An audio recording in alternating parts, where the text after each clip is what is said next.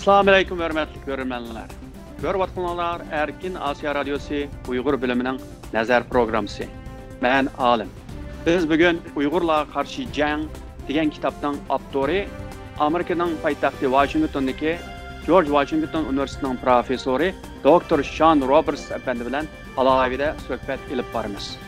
Dr. Roberts, programımıza hoş geldiniz. Rahmat. Mening sizdan so'raydigan birinchi savolim bo'lsa, siz bu Uyg'urlarga qarshi jang degan bu kitobni nima maqsad yozdingiz? Well, initially I was looking at the question of Dastlabda men Xitoy hokimiyatining Uyg'urlarning Xitoy davlati va Xitoy xalqiga ig'ir terrorlik tahdid elib kelganligi to'g'risidagi ayblash masalasiga qarayotdim. Shunday qilib, kitobim bu savolni tekshirish hamda bu talablarning chinligini ko'rib chiqishga urinish bilan boshlandi. Ammo keyin men kitob yozayotganimda Uyg'ur vatandagi vaziyat texmi murakkablashib, texmi tas bo'lib ketgan edi. Shunday qilib kitobimni hozirgi vaziyatning qanday paydo bo'lganligi to'g'risidagi bir kitobga aylandi. Bu o'tgan asrning 90-yillardan boshlab bo'libmi 2000-yillardan buyon qanday voqealar bo'lgan, Xitoy hukumatı 2017-yildan boshlab Uyg'urlarga qarshi madaniyat qirg'inchiligi siyosatini yo'l qo'yishga bo'lgan ilhom nima edi degandeklardan iborat. And particularly since the 2000s, what brought the Chinese government to essentially implement a policy of cultural genocide against the Uyghurs starting in 2017? And what watershed moment that the Chinese government took advantage of? Xitoy hukumatı o'zining atalmış terrorlikning qurboni ishganligini, Uyg'urlarning Xitoyning davlat bexatarligi alohida terrorlik tahdidi elib kelganligini dunyo ko'rsatish uchun nima voqealardan foydalandi? Well, throughout the 1990s, the Chinese government had... O'tgan asrning 90-yillarda Xitoy hukumatı har qanday bir milliy iftixorlik, millatchilik va Uyg'urlar orasidagi o'z-o'ziga xo'ja bo'lish haqidagi fikrlarning Sovet ittifoqining yemirilishdan kelib chiqqan bo'lgunchilik tahdid degan pozitsiyasini qo'llangan.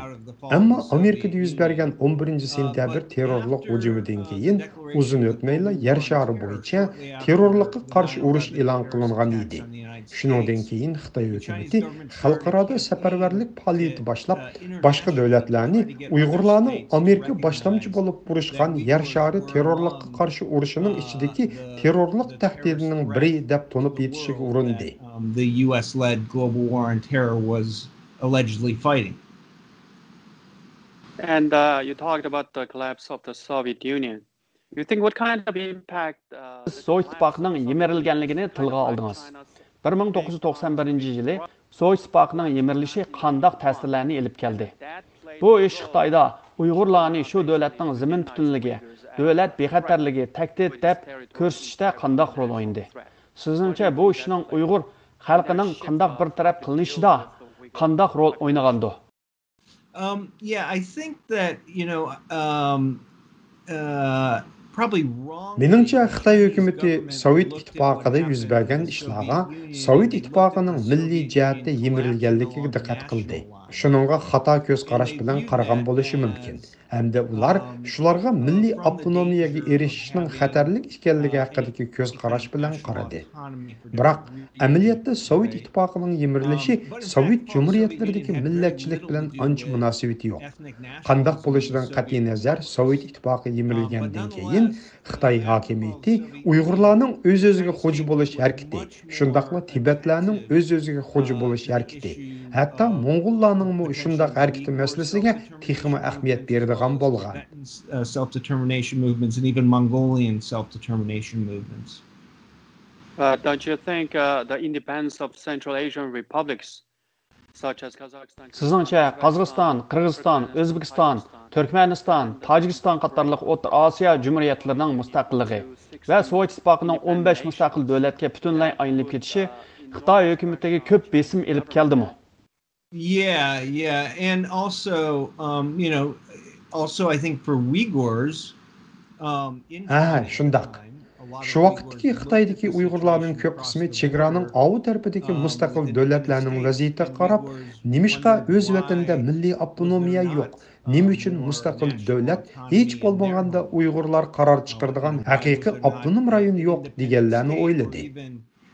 At the very least, a real autonomous region where Uyghurs were making decisions. So, China established what is now the Demak, Xitoy 1955-yili Xinjiang Uyg'ur avtonom rayoni deb atalgan rayonni qurdi. Xitoy shunday qilib Uyg'urlarga avtonomiya berdimi, bermadimi?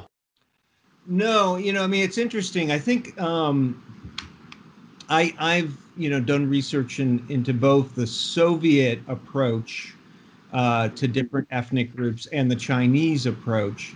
And a lot of people think that China adopted Men Sovet ittifoqining o'xshamagan millatlarga tutgan pozitsiyasi va Xitoyning siyosiy usullari haqida tadqiqot olib bordim. Nurg'un kishilar Xitoyni Sovet ittifoqining siyosatini qo'llandi deb qaraydi. Amaliyotda undaq emas. Ba'zi kishilar Sovet ittifoqi asosi qonuniy Sovet jumhuriyatlarining ayrilish huquqiga yo'l qo'yganligiga qarab shundaq deydi. Xitoy shu huquqni o'zining milliy avtonomiya rayonlarida yo'l qo'ymadi. Ammo bu ahvol shuningdimi yana bir tarafi bor deb qarayman. Chunki Sovet ittifoqida ruslardan boshqa millatlarni hukumatga birlashtirishga haqiqiy urindi. Junxo Xalq Jamhuriyatida hukumatda haqiqiy ko'zi ko'ringan oz sonlik Uyg'urlar bor. Uyg'ur rayonining o'zida hukumatning beshida Uyg'ur boshliq doim degidek bor. Ammo hukumatni asosan Xitoylar boshqaradi. Merkezning nurg'un nazoratchiligi va Xinjiang ishlab chiqarish va qurilish Bingtuanning qatnashishi bu rayonni boshqarishda intayin muhim rol o'ynadi. Shunga Uyg'urlarga azaldan rayonda hech qanday siyosiy yoki iqtisodiy avtonomiya huquqi berilgani yo'q. And as well as the participation of the Xinjiang Production and Construction Corps, the Bingtuan, that played a very important role in the governance of the region as well. So Uyghurs, were never really given any kind of political or economic autonomy in the region. If, as you said, the Chinese government did not Agar siz aytgandek Xitoy hukumati hozirgi Xinjiang Uyg'ur avtonom rayonidagi Uyg'ur va boshqa yerlik xalqlarga haqiqiy avtonomiya huquqini bermagan bo'lsa, undaqda Xitoy nima uchun 1955-yildan boshlab atalmış avtonomiyalarni Uyg'urlar, Tibetlar, Mong'ollar, Tunganlar va Jiangzulardan iborat bu 5 millat yoki milliy guruhlarga berishni qaror qilgan bo'ladi. Xitoyni bundaq qildirishda nima sabablar bo'lgan? Well, I mean, if you look back at that period in time, there were still very close relationships with between the People's Republic of China and the Soviet Union. U davrga nazar soldigan bo'lsak, Junxo Xalq Jamhuriyati bilan Sovet ittifoqi o'rtasida yanada intayin qo'yiq munosabat bor edi. Meningcha, Sovet ittifoqi o'xshamagan yerlik millatlar uchun ayrim territoriyalik rayon bo'lish ideyasini ilgari surishda turtkilik rol o'ynadi. Ammo 50-yillarning oxirlariga kelganda Xitoy hukumati Sovet ittifoqidan yiroqlashgan bo'lib, u bu ulgiga bo'lgan qiziqishni butunlay yo'qotdi. Men kitobimda ko'rsatib o'tgan ishlarning biri bo'lsa, Sovet ittifoqi o'zining milliy siyosatlarini, milliy guruhlarni Rossiyaning mustamlikachilig'idan qutuldiryotdi degan ideya asosida qurdi. U Rossiya imperiyasining bu rayonlarni mustamlik qilganligini e'tirof qildi va Bolshevik inqilobining bu kishilarni ozod qilishi va ularga o'ziga egilik huquq tuyg'usi berish fursati ekanligini o'ttirib qo'ydi. Xitoyda 50-yillarning beshida Xitoy hukumatining Qing sulolasining mustamlikchi imperiya deb e'tirof qilgan qisqa mazgilma bor ekan. Biri menga shundaq deb tushuntirib qo'ygan. Ammo Xitoy tarixining ko'p davrlarida shundaq bo'lmagan. Hammamizga ayonki, Xitoy hukumati siyosiy maqolalarini har bir chiqarganida bu rayonning azaldan Xitoyning bir qismi ekanligini, uning Xitoy imperiyasi tarafidan mustamlik qilinmaganligini o'ttirib qo'ydi. Shunga meningcha bu Xitoyning yerlik xalqlarning o'z vatanida alohida huquqi bor degan ideyani haqiqiy bir taraf qila olmaganligining bir sababi deb qarayman. Chinese empire. And so I think that's part of the reason that it's never been able to really deal with this idea of indigenous people having special rights in their homeland. But in your book, you referred to Әмма kitobingizda Xitoyning bu rayonni kontrol qilishni mustamlika deb atapsiz. Undaqda siz Xitoyning amaliyotda Uyg'ur rayoni, Tibet va boshqa rayonlarni mustamlika qildi deb qaramsiz? Yeah, I mean, I think that in many ways it's still in the process of colonizing them.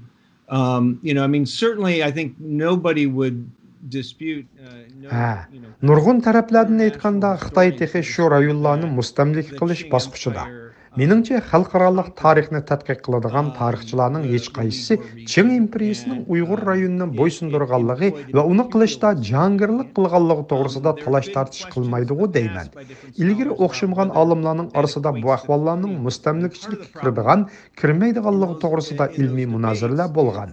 Bu munozaralardagi masalaning bir qismi shuki, shular doim mustamlikachilikni faqat Yevropa davlatlari dunyoning har qaysi joylarini bo'ysundirish va ishg'ol qilish harakati bilan munosabatlik deb qaraydi.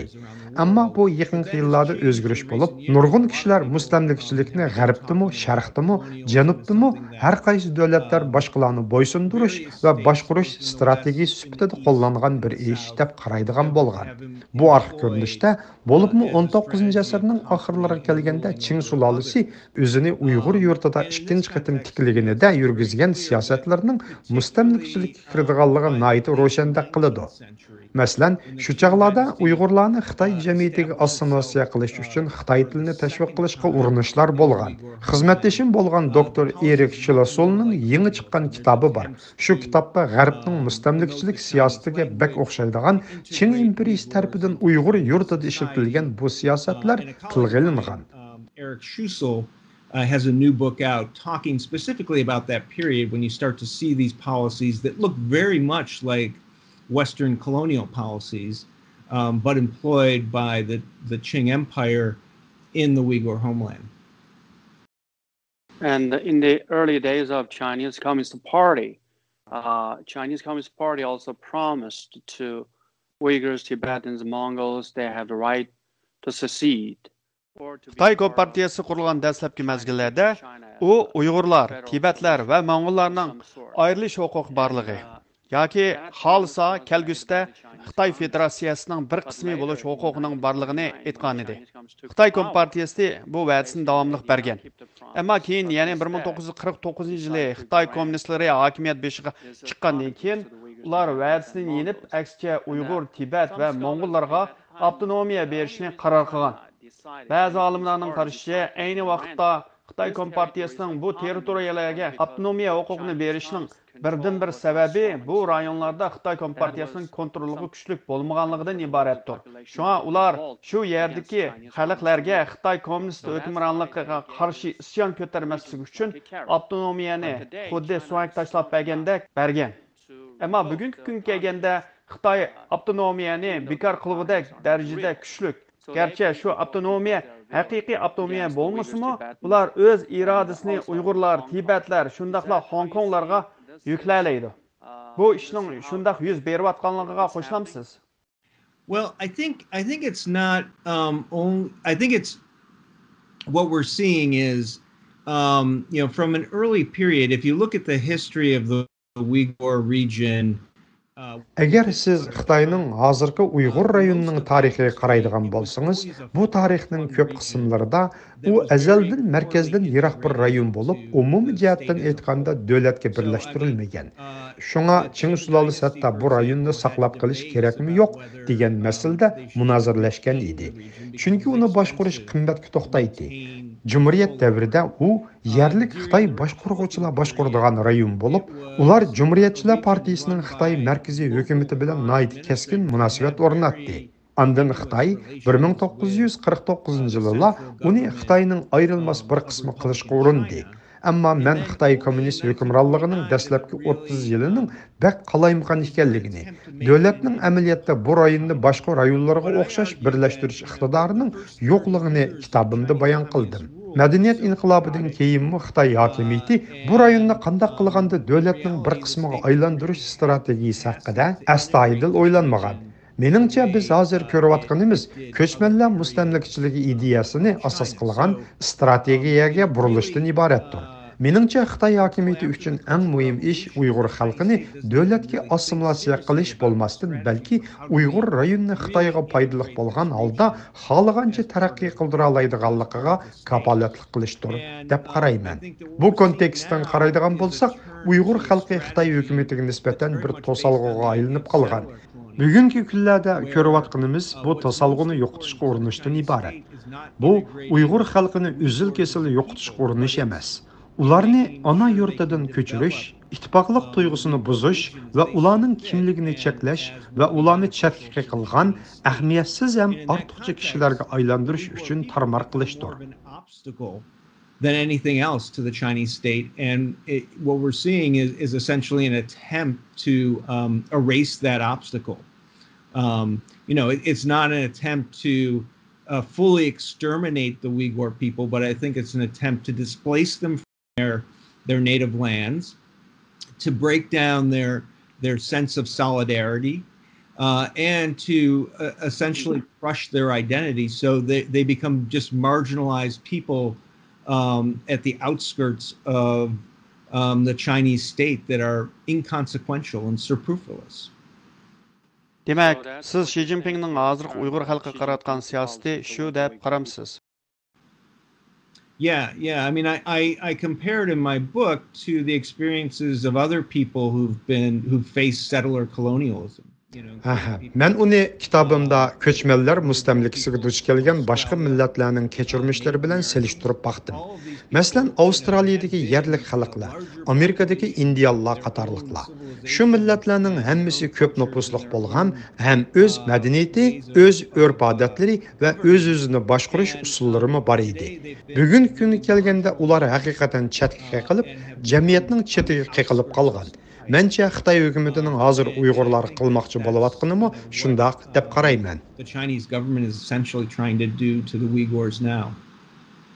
What happened to the American Indians and Australian Aboriginals? Of course, this happened.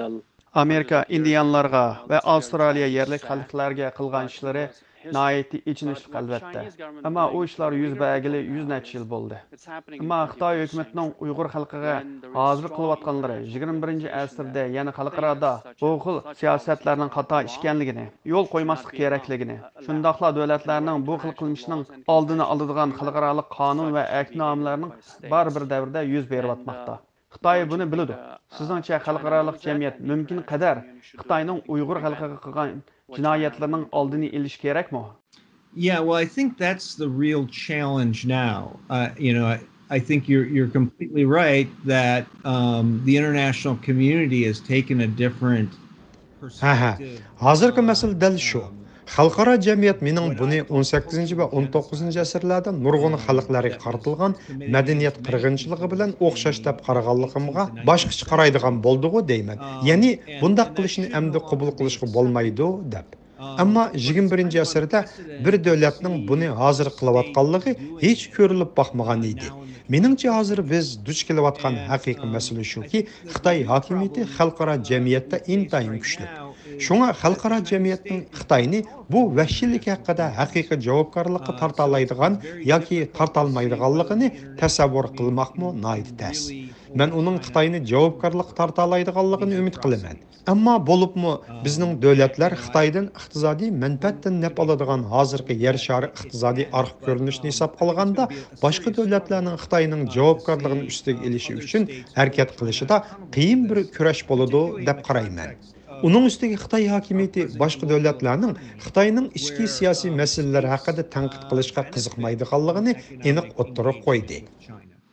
And the Chinese state has made it clear that it is not interested in other states criticizing them about their internal political issues. But this is no longer an internal. Ammo Uyg'urlar musulmon bo'lg'achqa Xitoyning ishki masalasi emas. Musulmon dunyosi ko'ngil bo'lish kerak. Uyg'urlarmi ham Turk dunyosimi ko'ngil bo'lish kerak.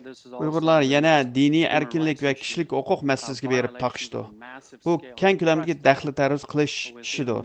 Bu misli ko'rilmagan bir ahvol. Hatto Amerika tashqi ishlar ministri Pompeo bu ishning 1930-yillardan keyin ko'rilib boqmaganligini ko'p qitim ta'kidladi. Xitoy cho'ng davlat bo'lganligi uchun xalqaro jamiyat oldida bu xil jinoyatlardan qutula olamdi? Well, I think that's what we will see. I think it really is important. You know, in my perspective, the United Nations unfortunately has never really lived up to. Shundaq ko'rishimiz mumkin deb qarayman. Meningcha bu haqiqatan muhim. Afsus, Birlashgan Davlatlar Tashkiloti azaldan o'zining rolini joriy qildirib boqmadi. Mening demoqchi bo'lganim, Birlashgan Davlatlar Tashkiloti keng ko'lamlik vahshiylik, kishilik huquqni dafsanda qilish, irqiy qirg'inchilik qilmishlari uchun davlatlarni javobgarlikka tortadigan tashkilot bo'lishi kerak. Ammo biz uning muvaffaqiyat qozonishda bo'libmi, kuchlik davlat taqobil turishda muvaffaqiyat qozongan ahvollarni nihoyat oz ko'rdik. Demoqchimanki, men texmi ko'p xalqaro harakatning bo'lishini xohlayman.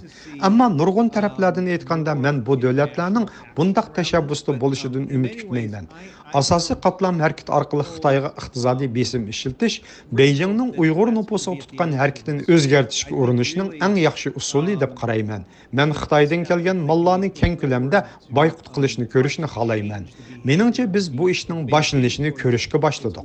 Bo'libmi Uyg'ur majburiy amgigi bilan ishlangan yoki Uyg'urlarni keng ko'lamda nazorat qilish, Uyg'urlarni keng ko'lamda solash qatnashgan shirkatlar bilan munosabatlik mollar bo'lsa, Amerikada bu masalani hal qilib beqishga başlagan bazı siyasi yollarımı var.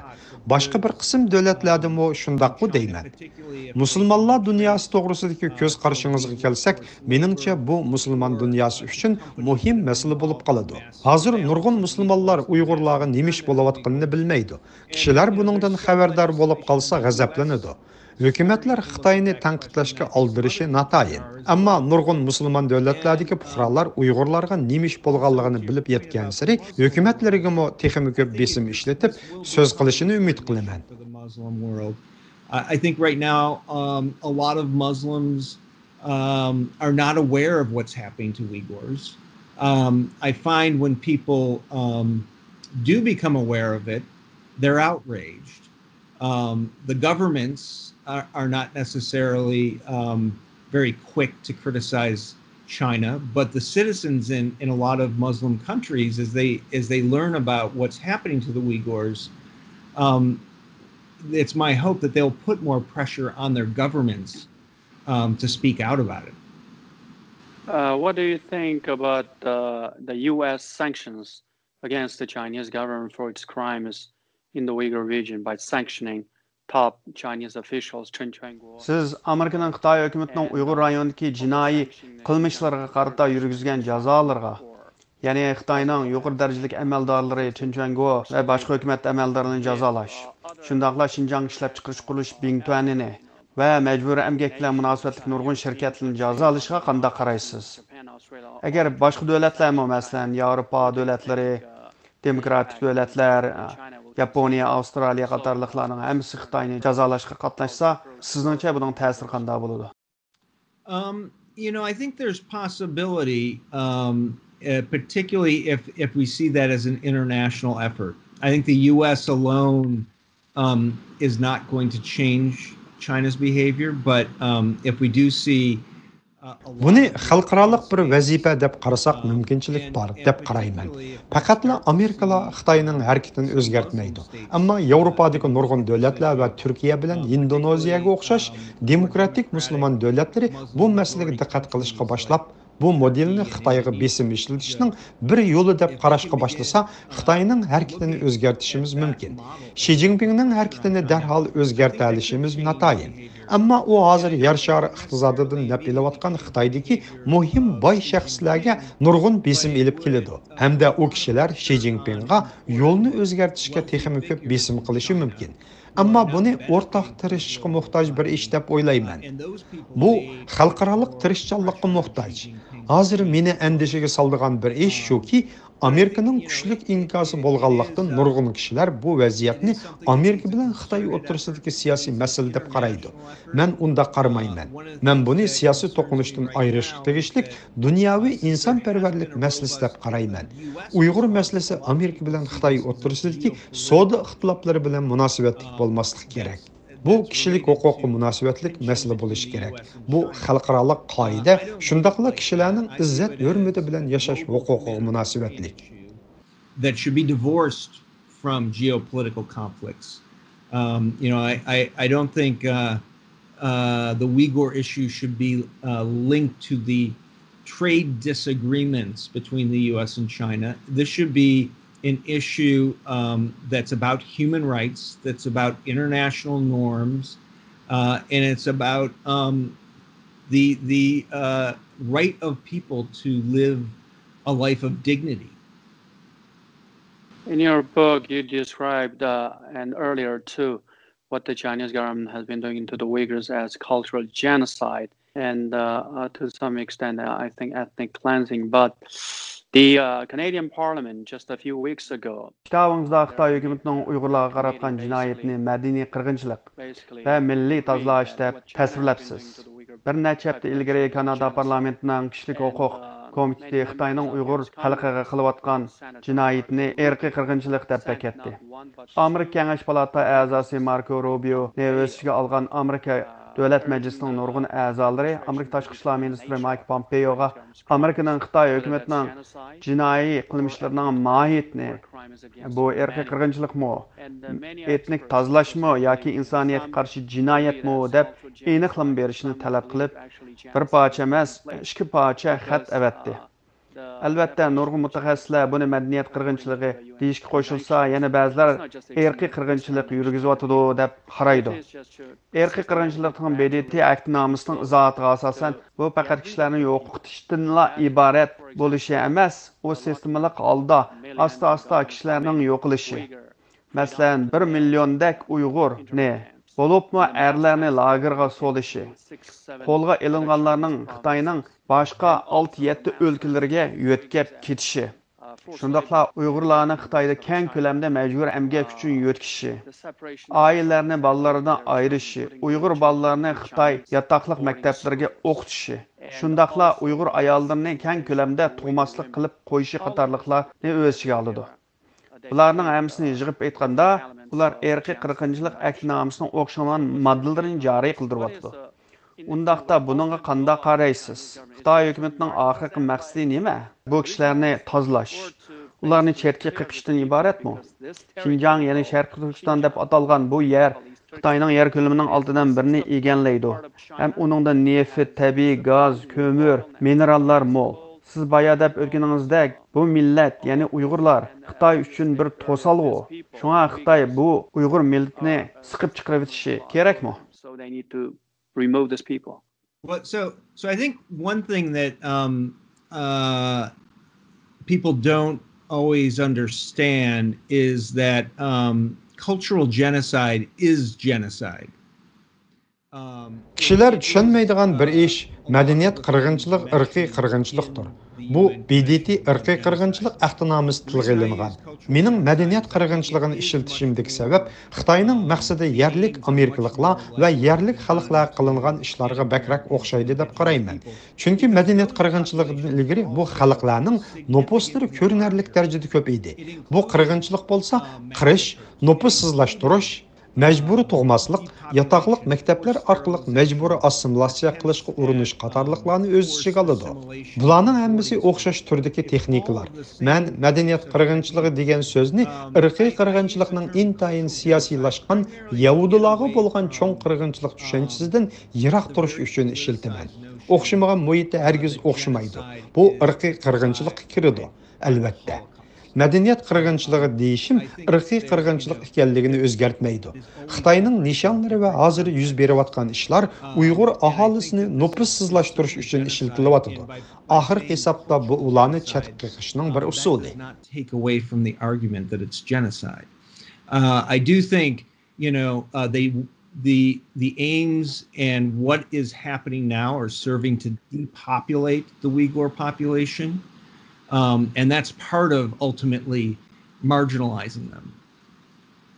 Chinese government, of course, granted the Uyghurs, when you talk about autonomy, 1950 Tibet, Southern Mongolia, Inner Mongolia, or to the Huis and the Zhuangs, China also in 1984 promised like one country to assist Xitoy hökuməti Uyğurlarga avtonomiya hüququ berdi. Ondan Tibet, Janubiy Mongoliya, Tungan və Jiangsularga berdi. Xitoy 1984-yılı Hong Kongda bir dövlət iki xil tüzüm toğrusida vədi berdi.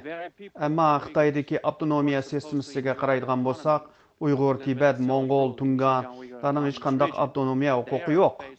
Ularning hammasi qog'ozda yoziqliq, biroq amaliyotda yo'q. Xinjiang Uyghur avtonom rayonidagi avtonomiya huquqi va o'ziga o'zi xo'ja bo'lish huquqidan bahramand bo'ladigan Uyg'urlarga qaraydigan bo'lsak, Uyg'urlar Xitoy hukumatining eng rahimsiz ziyonkashligiga duch kelmoqda. Hong Kongda bir davlat ikki xil tuzum deb va'da qilingan Hong Kongliklarga qaraydigan bo'lsak, bir davlat ikki xil tuzumning oxirlashganligini ko'ra olamiz. Ondan 20 necha yil o'tgandan keyin Hong Kong Xitoyning bir qismi bo'lib qoldi. Undaqda siz Xitoy hukumatining va'dasiga ishlay olamsiz? Masalan, kelgusida mayli Uyg'urlar bo'lsin, Tibetliklar va yoki boshqa millatlar bo'lsin, hatto Tayvan bo'lsin, Xitoyning bir davlat ikki tuzum degan shuari bilan Tayvanni o'zi bilan jam qilishni planlagan edi. Undaqda siz Xitoy hukumatining va'dasiga Xitoy hukmronligidagi millatlar bo'lsin, hatto o'zining qo'shnilari bo'lsin, bergan har qanday va'dalarga ishongil bo'lamdi. peoples under Chinese rule or even other countries in neighboring countries? I think it's a very big question. I think that in many ways, for a place like Taiwan, I think that people in Taiwan now see very clearly that. Bu nayt çoğ sual dep qarayman. Tayvanda kişiler hazır bu farqni nayt aniq ko'radi. Ular Xi Jinping hukumatini o'zining egilik huquqiga munosabatlik har qanday ishda suhbatlashishga ishonch qila olmaydigan hukumat deb qaraydi. Uning qanday ilgirlaganligini ko'rib turg'im bor. Ammo Xitoy bilan chegaralanadigan O'rta Osiyodagi bir balvoq, bir yo'l tashabbusining qatnashchilari bo'lgan davlatlarni ko'ngil bo'lishga tegishli masala bu. Nurg'un O'rta Osiyoliklar Uyg'ur rayonida yuz berayotgan ishlarni kuzatib turyapti. Ular Xitoyning kelgusida o'z davlatlaridagi muddasiga ko'ngil bo'ladi. O'rta Osiyoning ichida davlat halqigan ittifoqlik tuyg'usi ko'p bo'lmasa-mu, turk xalqlari jiq bo'lishidan O'rta Osiyodagi hammaylan mayli Uyg'ur bo'lsin, bo'lmasin, Uyg'urlarning O'rta Osiyodagi boshqa xalqlar bilan nayt qo'yiq munosabati borligini tonib yetdi. Uyg'urlar O'rta Osiyo madaniyat manzarasining bir qismi. Agar Xitoy hukumatı o'z chegarasidagi Uyg'ur xalqiga shunday muomala qilsa, Qozog'iston va Qirg'izistondagi nurg'un kishilar Xitoyning o'z davlatlaridagi muddasiga ko'ngil bo'ladi. Bo'libmi Qozog'iston. U yerda Xitoyda lagerga solangan nurg'un qozoqlar bor. Shunga nurg'un taraflardan aytganda, Xi Jinping hukumatining ishlariga qanday qaraydiganligi jihatdan diplomatik tilin tashlab o'tgan bir tuyg'u bor. U o'zining chegarasi ichi ham sirtidagi har xil joylardagi tajovuzchilik pozitsiyasini nayt ochiq-oshkora tutdi. I think a lot of people in Kazakhstan and Kyrgyzstan are concerned about what's China's intentions in their own countries. Particularly, with Kazakhstan, where there's been a lot of ethnic Kazakhs put in internment camps in China. So I think in many ways there is a sense that Xi Jinping's government has gotten rid of its diplomatic language in terms of how it's approaching things, and it's being very transparent about its aggressive attitude in a variety of places, both inside its own borders and outside.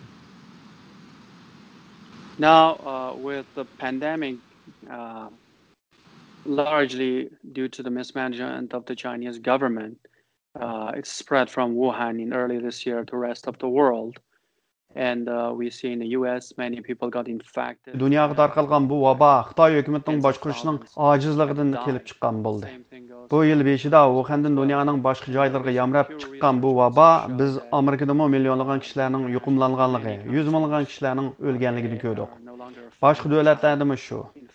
Yaqinda Pew tadqiqot institutining yakunlashicha xalqarалық jamiyatning Xitoyga bo'lgan o'chmanligi bag'ansir kuchaygan. Xitoyning Uyg'urlarga, shundaqla Hong Kongliklarga qilgan dahshatlik muomalasi sababli hozir nurg'un davlatlarning Xitoy hukumatining bo'libmi Janubiy dengizdagi muddaosiga bo'lgan tushunchasi texim aniq bo'ldi. Shunga Amerikadalar emas, umuman butun dunyo miqyosida ham Xitoyning atrofidagi Xitoyga bo'lgan kuchli qarshiliklar mavjud.